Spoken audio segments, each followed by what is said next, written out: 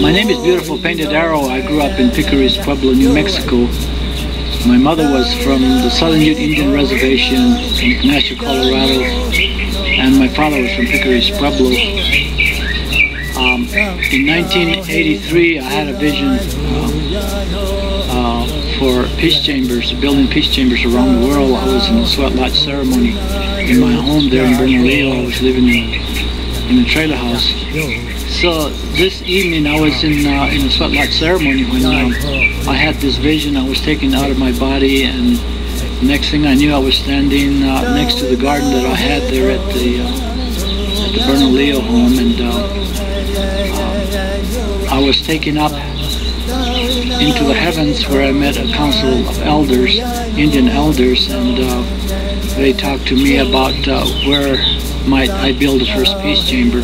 The next thing they did was I was standing there in the garden plot, and an angel came down from the heavens and had a child in his arms and placed the child in the ground, and the angel asked me to raise the child. And so the vision then ended, and after this sweat lodge was over, I announced to some of the people of the vision that I had and that I was going to start building a peace chamber, and the first one was going to be there at my home in Bernalillo, New Mexico in 1983.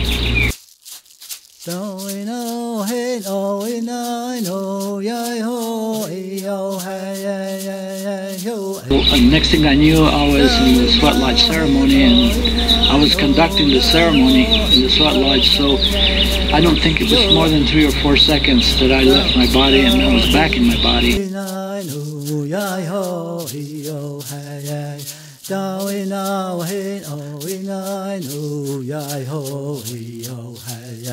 When I got the vision for the peace chamber, I went to the United Nations, and I went there in 1983, and I asked them for permission, since I recognized them as the entity for world peace. I asked their permission that I could leave my reservation, Indian reservation, and travel and talk about peace chambers. This date we have 60 or 70 peace chambers in different foreign countries, including chambers in the United States.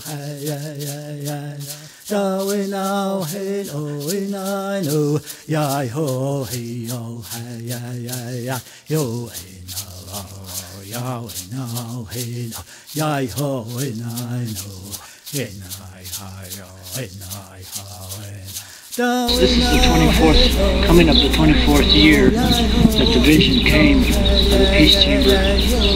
And we were taught in the tradition of my father's people at Picary's Pueblo that when mankind can't do something, then celestial energy comes.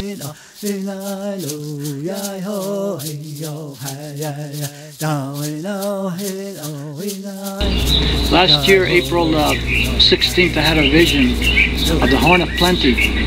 I was doing a dance there in Australia when the Horn of Plenty appeared above the dance ground.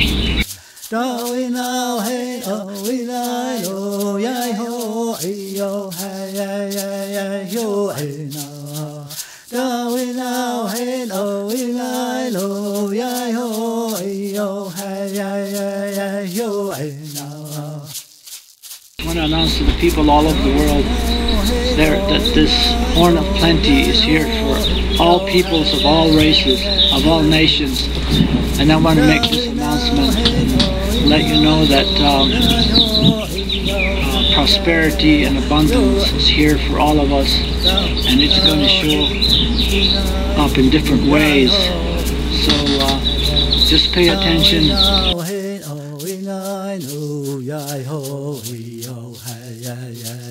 As elders, we have a responsibility to talk about the sacredness of the earth and the sacredness of the people on the earth.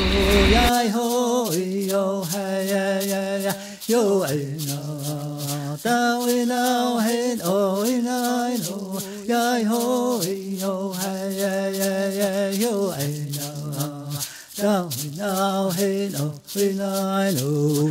the end, we are all brothers and sisters, fathers, uncles and aunts, extended families, and we belong to one great mystery, the mystery that created us in the beginning.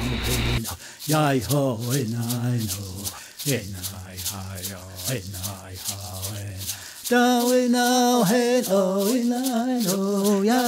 Horn of Plenty is here now, and it's here to stay, and that we can begin to recognize ourselves as the true peacemakers, because we are alive and we're living this time as a peoples of the global societies. And so I thank you very much. Ahot ta'at inaho. I would like to sing this song now for all of you. It's a chant for world peace, and when you hear the sound of this song that came to me also in vision, that you will have peace in your lives. Peace will come and will be with you always.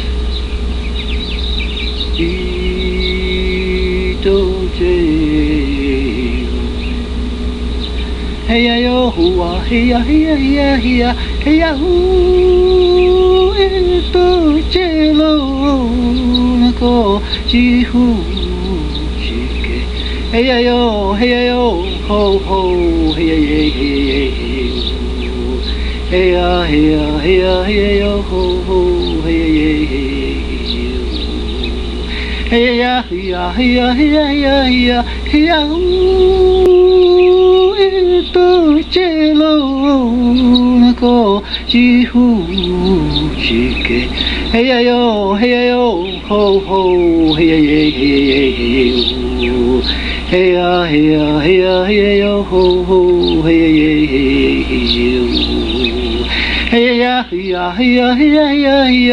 ya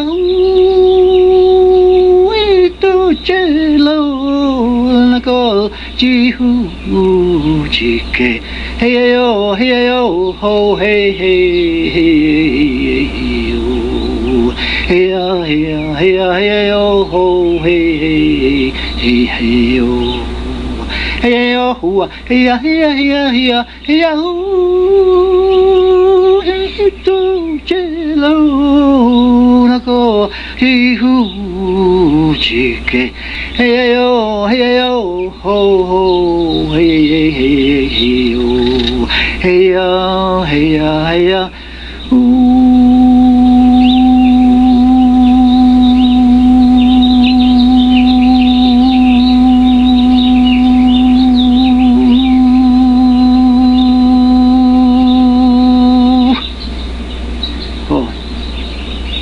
Ina ho sa